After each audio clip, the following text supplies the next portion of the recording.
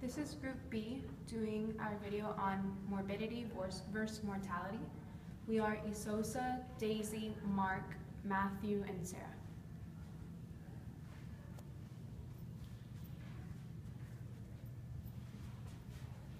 Morbidity is the disease state of an individual.